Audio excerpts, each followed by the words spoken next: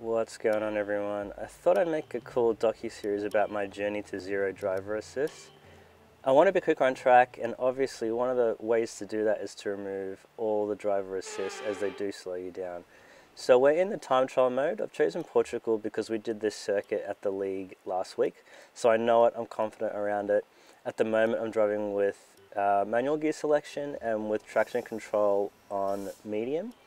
I've turned it back on full just to do a comparison. I'm going to do 3 laps, one with full, one with medium, and one with off, to see how we go, and to do a comparison in terms of the times that I can run with the different traction control settings.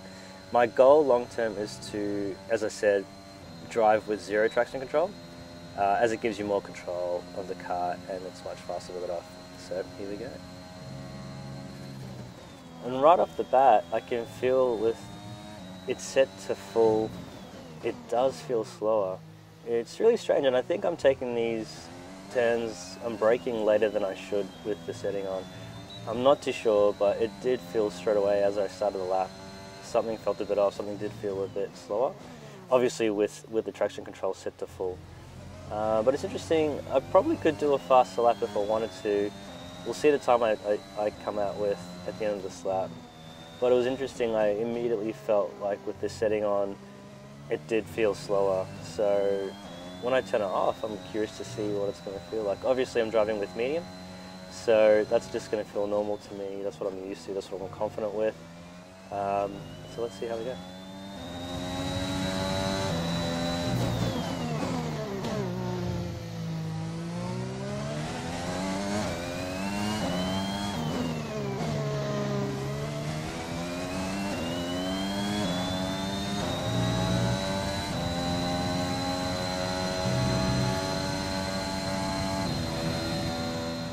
So as I complete the lap, I've completed it at 1:27.61.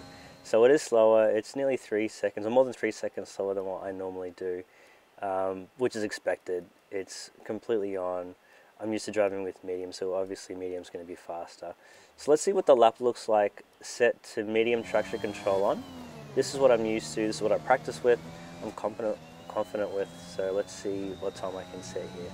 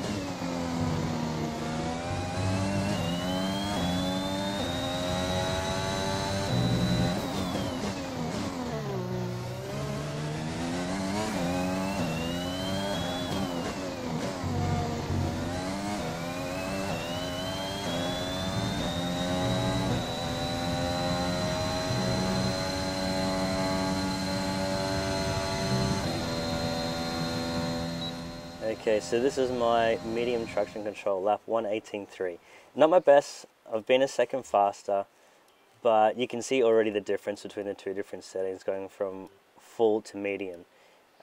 Same circuit, driving styles somewhat similar. I could do better perhaps on mediums, but you can see that going from full to medium, just with that one change, I'm saving so much time. Now with it off, let's see how I go. Okay, coming down the main straight, I know I've got to be a little bit more controlled, a little easier on the throttle coming out of the turns. So with turn 1, braking at the same spot, you can see that I'm jumping on the throttle a little easier than I did with my medium setting. So turn 3, I just give it a bit too much too early, and I've spun out. So let's try it again. And I give it too much again. So it's obviously a bit tricky. Turn one, I've given it too much of turn one. Just come off. So you can see it is just a little bit more challenging than normal, what I'm used to, but I really want to master this thing. Come off again at this turn. Coming up that crest is just, it's just difficult. And just judging, not knowing where to apply the throttle, how much to apply it to. Obviously it doesn't feel natural at the moment. I'm used to medium, going on full throttle a lot sooner than I should be. So I'm just sort of easing my way through here, trying to find it. So I'm not spinning out as fast as I previously was. I'm slowly getting the hang of it, trying to push, but I think I've just got to calm down a little bit and just be a bit more patient. I'm past turn 3 now, so you can see this turn much later on the track. Again, just give too much and then take out the Emirates sign like that. Okay, further into the track again, and this turn was even difficult on medium. Found myself spinning out there a number of times, but again, just got to judge it properly, pick it properly. So this lap, I managed to set a clean lap with traction control off. I am just being really careful, really cautious around each turn, not trying to push too hard, just trying to get the feel of where I can accelerate, go from nothing to full throttle.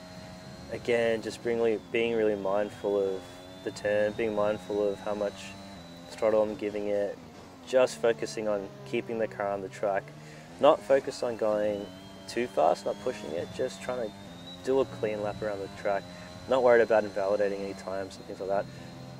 Just want to see what it feels like to do a complete lap around the circuit with the setting off, and I managed to do that this time.